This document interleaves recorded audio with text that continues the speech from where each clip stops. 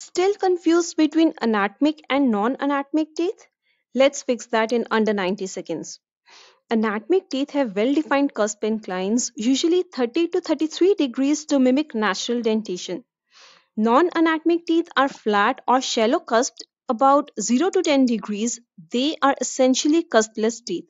Anatomic teeth are ideal for bilateral balanced occlusion where contact must occur bilaterally in all movements. Non-anatomic teeth work best in monoplane occlusion, especially in flat ridge cases. Lingualized occlusion usually combines anatomic upper teeth with non-anatomic lower teeth. Talking about occlusal morphology, anatomic teeth have distinct fossae, marginal ridges, and inclined planes. Non-anatomic teeth offer broad, flat occlusal tables without any cuspal interdigitation. Anatomic teeth offer higher masticatory efficiency because of the shearing action by cusp angles and better food penetration. But non-anatomic teeth have lower chewing efficiency because they lack cuspal interlocking. Flat teeth crush the food rather than slice it.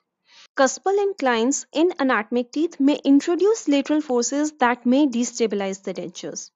Flat occlusion in non-anatomic teeth reduces these dislodging forces, providing more vertical stability on compromised ridges. Use anatomic teeth for younger patients with minimal resorption and good neuromuscular control. Use non-anatomic teeth for elderly patients with severely resorbed ridges or poor neuromuscular control. So always select teeth not just by textbook, but match them to your patient's neuromuscular ability, aesthetic needs, and ridge condition. Hope that helps. Want to learn about occlusal planes and complete dentures? Click the link below and subscribe to Dentistified if you are serious about prostho.